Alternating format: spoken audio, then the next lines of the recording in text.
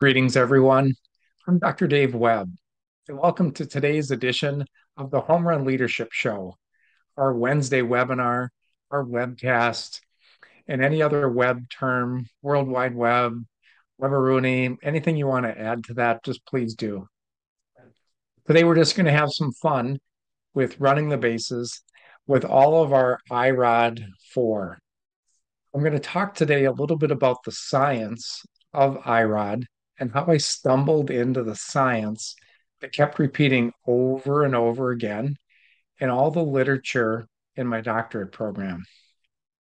So, IROD is the focus for today, core science of four that repeats over and over again, which is all the best leadership science, all packed into four simple steps. Will be our focus today. Thanks for joining us. Let's have some fun. So, if you go back about 20 years ago, I was taking classes to get my doctorate degree at the University of St. Thomas in St. Paul, Minnesota. And during my program, I had been a high school teacher at a school where there was just a large amount of conflict that was playing out, and mediation trainers were brought in.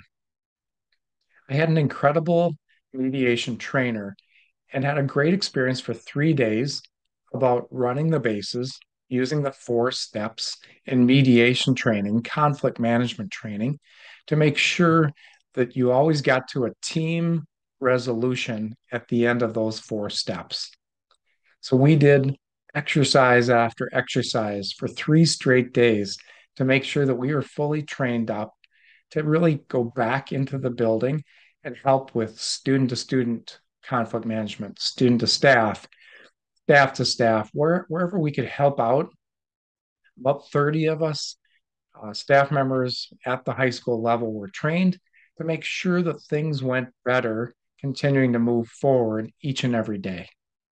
So, what a gift that was. Great leadership, brought building leaders together, trained us up, and sure as shooting, um, we got back into our regular teaching role. And a couple of days later, there was a conflict between a student and the teacher at the site. And they asked for a couple of mediators to come in. We helped mediate through that, got to a good resolution, and moved forward and moved the team forward. What I started to see was it seemed almost magical. These simple four steps in mediation were just a great way to get to problem solving and a resolution. I was also in my doctorate program at the same time, and I met an incredible lady, Miria Hansen, who's one of the best facilitators, I think, in our nation. Miria works here in the Twin Cities of St. Paul and Minneapolis, and invited me into one of her training sessions, a top training session, Technology of Participation. Those classes are still out there for people that are interested in large group team facilitation. But what I noticed within the training was that all the training followed four steps. Every one of these systems that I'm going to talk about today, call it something different. Top calls it objective, reflective, interpretive, decisional. I call it IROD to just simplify the science of always getting all the information, reactions, options, decisions. So everything I do with all the science after 20 years of using it as a practitioner, as an assistant principal, principal, and superintendent, I wanted to make sure that I coached my teams, my school board, my leadership group, even my own family on how to run the bases better and faster. Because if you can make better, faster team decisions, you don't have to stay in the roundabout of conflict.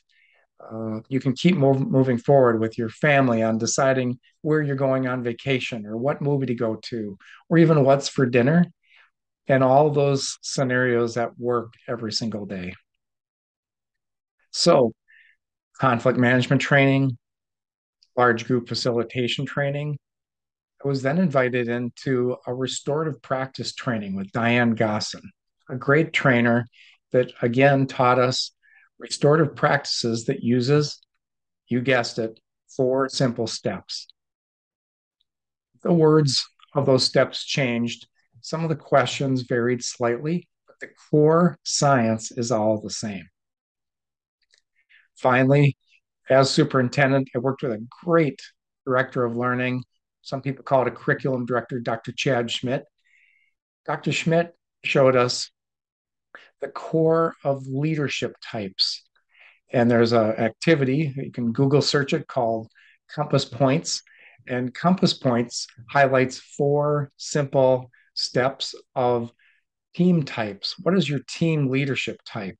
And I got permission from their organization to also include that science in my book. So, mediation, conflict resolution, really, group facilitation, restorative practices, team leadership types. And all this science started stacking on top of each other. And I think it's really critical that we get it up and out to leaders today. That's why I wrote the book, Homerun Leadership. It's your guide to better, faster team decisions. And there are some gems in here that will simplify the base path that I call it, which is really the framework, four steps that will get you to decisions with your team better and faster. So let's take the IROD that's on the screen, information, reactions, options, decisions, and let's have some fun with it today. So what I do, and you can see in the upper corner of our screen, we have IROD here, but over here we have Homerun Leadership.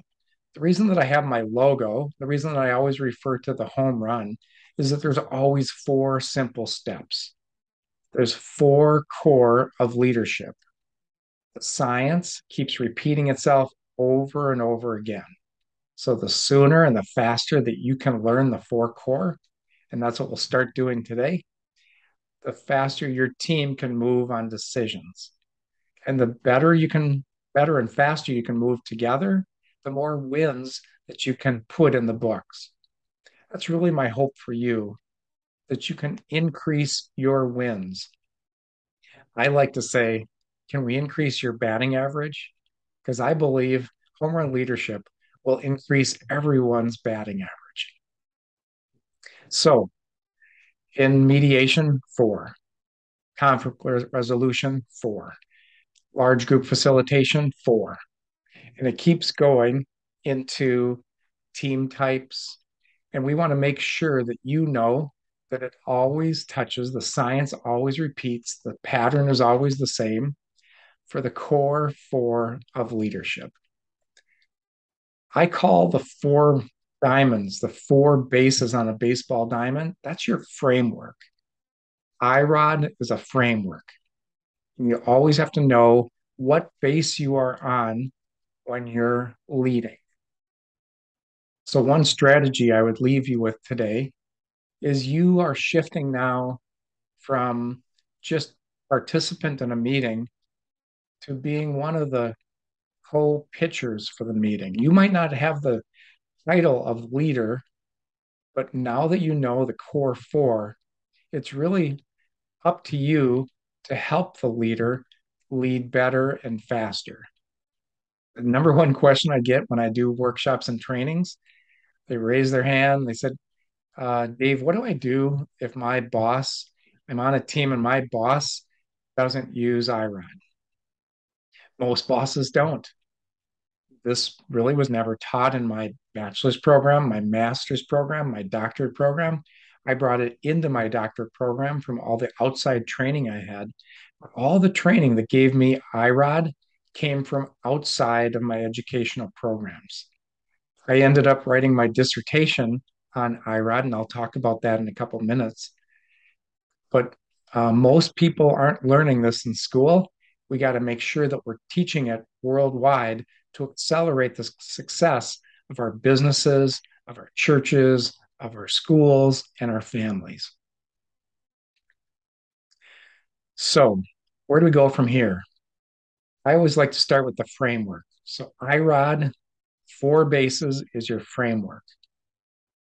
If you can't memorize IROD, if you can't come up with information, reactions, options, decisions, pause the YouTube right now or pause your uh, your podcast right now. And let's make sure that you know what IROD stands for. So you always know the four core of the framework. Framework's number one. Next, I think it's critical that you know that the leadership types stack right on top of the four bases.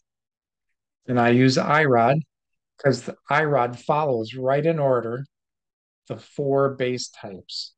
Information is first base.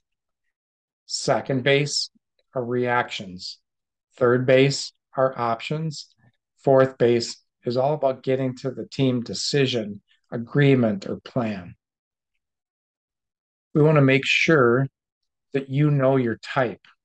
So I'm going to take a minute and open up my book and get your type. If you want a speedier way to get your leadership type, just go to homerunleadership.com. There's a free quiz, and you can click on the button that says Take Your Leadership Type Assessment. So if you take that quick quiz, it's 20 questions, yes or no, you're going to get a color coded chart with your leadership type. But let's find it out today. Number one, if you're a first baser, you might be a first baser if you really like to get all the details, the facts, the data, and information before you make a decision. So all decision making is going to follow those four steps. First basers, information types, can't get enough information. They want to get all the info, the details, the data, anything regarding first base information. They need all of it in order to make the best decision. Second base. For second basers, when you are making a decision, we call you reaction type, but you're very caring people.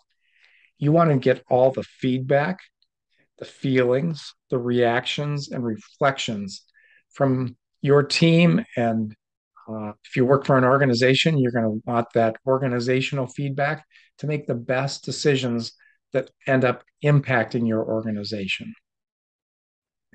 Second basers, reactions, that's your type, but you focus on getting all the reactions, the reflections, the feedback, and feelings as well. If you get all of that, you can move on to third base and fourth base. That's really how you make your best decisions. Next, third basers.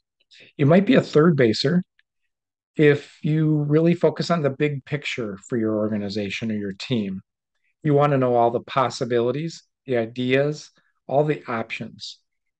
You love to brainstorm, create the list, and the strength of your type is that you like to vet that list with pros and cons. And that's exactly what's needed to get from third base to fourth base. Because you always vet it with pros and cons. All of your options happens every night that we choose what's for dinner at our family. We create a list of three options: hamburgers, pizza, chicken. We talk about people had for lunch or what we've had the last few days, pros and cons. Some items start dropping on the list to reprioritize to figure out, okay, what's our plan for dinner? What can we agree with? What can we get for consensus? And consensus doesn't mean that everyone agrees. It just means that you have the will of your family, the will of your team, the will of your board to move forward. So, third base options again, you want to make sure you will like to know the big picture and you like to know all the possibilities, the ideas and options. You want to know the best choice. What are the best choices to move ahead?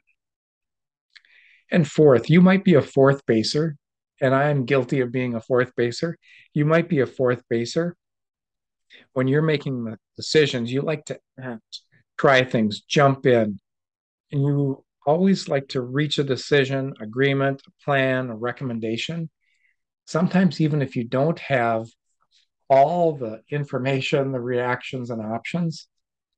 So you can be guilty as a fourth baser of ready, aim, shoot, or I think it's shoot, ready, aim, actually. If you shoot first and then aim and get ready afterwards, you might be a fourth baser. You jump in before having all the information, all the reactions, and all the options. So, as a leader, those are the types. The framework is the four bases. The types sit on top of the four bases. And I'm going to go to the formula next, Homerun leadership formula. So, completing my dissertation, on page 25 of my book, there is a chart which gives you the four best questions in the formula for running the bases, the most generic best questions that you can use. They're the most versatile questions that I could develop for you to run the bases with almost any situation. This formula not only has four questions, because you have to ask every IROD question, 1, 2, 3, and 4, I, R, O, and D, to get all the information, all the reactions, all the options, vet those options with pros and cons to reprioritize the list. And then you have to check to see if this decision is the will of the group. That's how you run the bases. But there's one more key component on page 25. I have a cleanup question at every base. The reason I say you have to get all the information, when you have shifted into asking questions, you're shifting your role as a facilitator into being the pitcher. What you're pitching is actually questions, good questions for the team. You actually have to ask two questions at first base. The first is, do we have all the information on this? So picture going into your next team meeting, an agenda item is in front of you. You have to make a decision on this. If your leader doesn't ask, do we have all the information on this with the team? You can ask it and make sure that you have space to get all the information by saying, is there anything else, any additional information? So there's really two questions at every base, one to ask IROD and one to clean it up with a question called anything else. I always like to share the story that if you're driving through Starbucks, shout out to Starbucks. If you're driving through Starbucks, and who happens to have their cup right here, but if you're driving through Starbucks and you order a cup of coffee, they're going to ask you the best customer service question out there. You have to tuck this anything else question in your back pocket to make sure that you've touched first, second, third, and fourth base. So when you've asked anything, do I have all the information? Anything else? Do we have all the reactions? Anything else? Do we have all the options, that are the pros and cons, and reprioritize the list? Anything else? And is this decision the will of the group? As our ranked choice, our new order of our top priority, is this our decision to move forward? People can comment. Never forget to ask at the end of every base, anything else? It's a way to bring in a restorative practice that really respects all team types, gives voice to all team members. And in a time when inclusion is so important in our world today and elevating all voices, it's a great way to be respectful of all team members. So, you know the framework, the four bases, IROD, first, second, third, fourth. You know the team types, information, reactions, options, decision, the same core four. You now know the formula, the four questions you need to ask for every base, and the cleanup question for each base. And so right now, with the gift on page 25, I call it $50,000 on one page. It's my whole dissertation work put into one page. So in the Homerun Leadership book, page 25 gives you four of the best questions, and actually eight because anything else is in there too, to accelerate your team in decision making every single day. If you can start getting good at those eight questions, kind of the core of my dissertation work, the best questions for your team, You can begin in any situation that's coming up to vary and tweak those questions a little bit to make sure that you're hitting home runs in every single meeting that you have at work every day. Why? Well, let me tell you about my dissertation for a minute. So I studied the four steps, the science of four, as you heard over and over again. When I started seeing all the science follows these same four steps, I asked my committee for permission to be my theoretical framework, my lens that I could overlay my study with to really allow to be the scientific backbone for all the stories and interviews that I conducted in my dissertation study. What was really cool is that I studied 10 high school principals that all tried to implement the same change. They tried to implement and change their daily schedule. For people in the business world, I'm sure you're thinking, well, if they wanted to change their daily schedule, why wouldn't they just tell their staff that tomorrow we're going to have a new daily schedule? In the school world, in the world of education, you have to work with your team of teachers, with the staff, with the parents, with the students, because there are some highly political decisions, and one like changing your school schedule is a highly political decision because it affects everyone's lives in that building and in that campus. So if you don't run the bases with teachers and staff and parents and students, by the time the decision gets to the board and you ask for permission to move ahead, if you haven't touched the bases, and many of the principals in my study skipped bases, or I call stole bases, and went from information to decisions with individual groups. Principles that touched the core four, that completed the core four with all the stakeholder groups, reached a home run in my study. People that had wind at their back by the time they got in front of the school board, and here's the inside secret for superintendents watching, school boards and boards in general, church boards, business boards, always ask the same four questions. They ask IROD questions every single time. If the management team's doing a great job, they're going to come forward and say, here's our recommendation, board. So the CEO or superintendent or your lead of your foundation, whatever it is, will come in front of the board and say, here's our recommendation for tonight. And time after time, in these 10 studies with these 10 high school principals, they worked in tandem with their superintendent. They brought the recommendation in front of the board. The board, like clockwork, always asked these same four IROD questions. Do we have all the info? Do we have all the reactions of the board members to this information in front of you? Is there anybody else that would like to speak on this tonight that we haven't heard from to get more info and reactions? Can we look at all the options for moving ahead? We could stay status quo, not change the daily schedule. Can we shift, change the daily schedule? And what are the pros and cons of a shift or no shift, a change or no change? In the school districts where the principals ran the bases well and they got stakeholder groups to the D in IROD, those stakeholder groups came to the board meeting and spoke up in support of their plan. And the school board said, wow, it looks like we have a lot of support here. Let's move forward and support this decision. In school districts where they skipped bases, where the principal missed process, stole bases, skipped steps, and they went from I to D or a little bit of I and R and went to D by themselves and stole bases.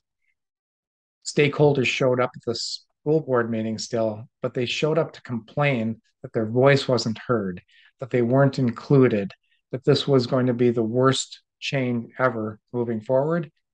And the majority of the time with those school boards, when faced with heavy resistance, heavy complaints, more complaints than positives, decided and chose to not move forward with that change.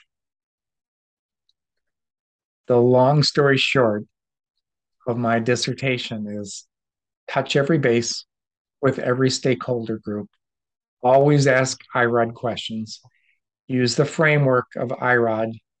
Always use the core four for the framework, respecting the types on those teams so you know what questions to ask to make sure that you're as inclusive as possible, to run good process using the questions on page 25 in my book to hit home run after home run after home run.